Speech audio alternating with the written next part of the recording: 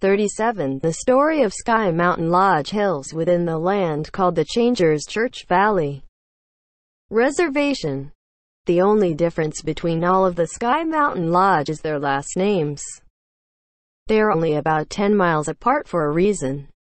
They are all hunting, fishing, and ice fishing within this area.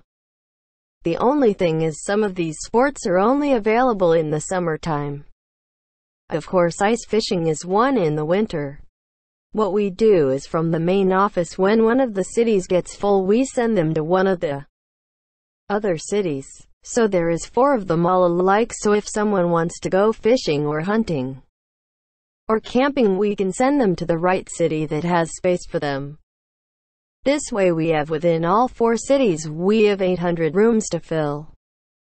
We put in a 60-room hotel for all the employees to stay in, and this means that in the big hotel, we have up to 200 rooms available all the time, year-round. The population of Sky Mountain Lodge Hills has 100 residents, and about half are retired and only work part-time. The city has only one big building with a hotel that has 200 rooms, a 60-room dinner, and the Changers Church main office, church, council, court, jail, church, school, county school, and city hall, general store, laundromat, barber's shop, hairdresser, small hospital, dentist, movie theater, gospel music, dance hall. The reason for the one big building is that it gets really cold here in the winter time. It gets down below 40 below sometimes, and no one is let outside when it gets below 20 below. For if you get stuck out there, you will be frozen to death.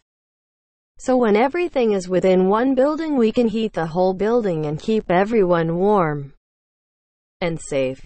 I got here in the summer, for in the winter, if they have problems with someone, they send them to the main office in Tonediddle, then send them back when everything is taken care of. But where it is summer, I can go there and check out the city within the city. What is there is great big mall with 4 floors and very few windows. For the cold comes in the windows, so we have limited the windows and even the size of the windows. It is about noon now, and it is time for dinner. I made my way to the dinner, and it seems to be kind of full. I know it only has 60 seats, so they have to set up with everyone on what time they eat here.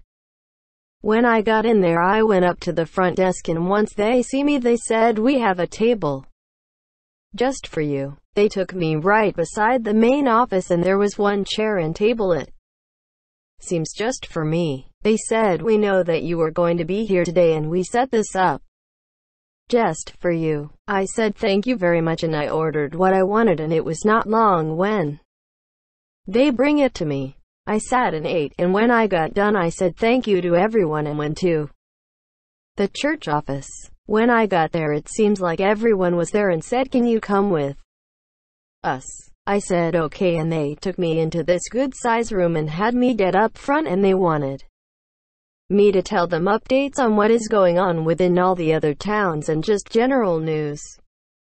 It was kind of good that I brought the church newspaper with me, and I gave them out to everyone that was there, and I left more, so if anyone else wanted on, they can have one. Then I talked for almost 20 minutes and then said it is time to go to the courthouse and get ready for court. I went to the courthouse, and when I got there, it seemed like everyone that was there was out front to greet me. I shook everyone's hand and went to my office. All the files was there, so I went through them, and it seems like just about every one of those could have gone to the main office and they would have taken care of it there. Just about everyone here will go to the main office for retraining. For some reason, some of these got through the system without training at all. Then I realized it was the children of the ones here.